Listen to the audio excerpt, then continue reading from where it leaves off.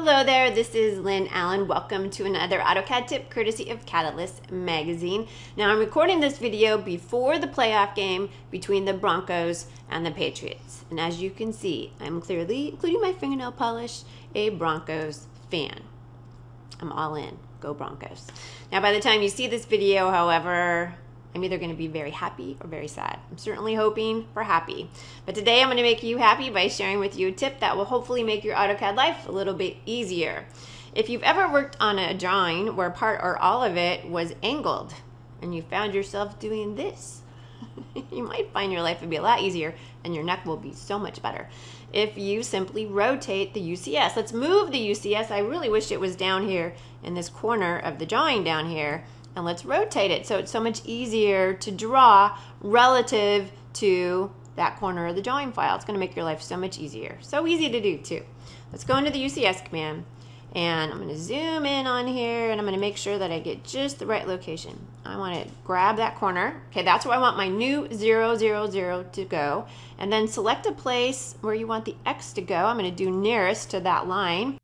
And it doesn't need to know where Y is. It knows it's 90 degrees away from there. It just needs to know what angle you want your UCS to be at. I want to keep it in the plane that it's in. I'm only working in 2D, so I'm going to hit an enter for accept.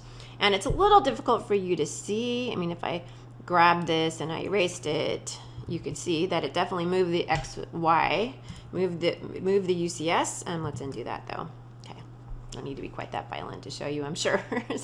And let me just show you how this works. I'm going to go into the line command and I'm going to say I would like to start a point. I'm going to say 10 in the X and 0 in the Y, and you will see, probably have to zoom out, just no, I don't have to zoom out. Here we go.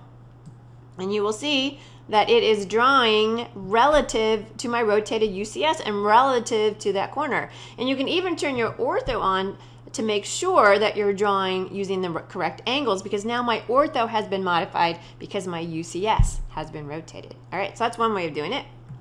It's kind of, to me, that's the easier way of doing it, but let's put it back. Let's go back.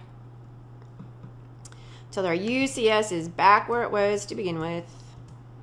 Could have just put it back to the roll coordinate system, but I like to work hard. And you will see that if you want to, you can also click on the UCS and you'll see that you get some cool options. I want to move and then I want to align it. All right, so this is another way. This is for those of you who like to be very visual and you don't want to go into any AutoCAD commands. So I'm going to grab that same corner and then I'm going to go ahead and grab this, one of the X or the Y, whichever is easier for you, and I'm going to rotate it visually, dynamically. So you can do that as well. Same results. Get to the same thing.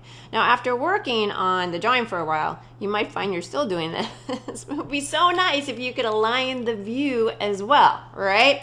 That's easy to do. We're going to go in the plan command and we're going to use the default of current, and you will see that it rotates it for you. Easy enough? And if you want to put it back, no problem. You can go back into the UCS command. We're going to put it back to the world coordinate system. We'll go back in the plan command and we'll put that back to current, or you can do that world, whatever makes you happy.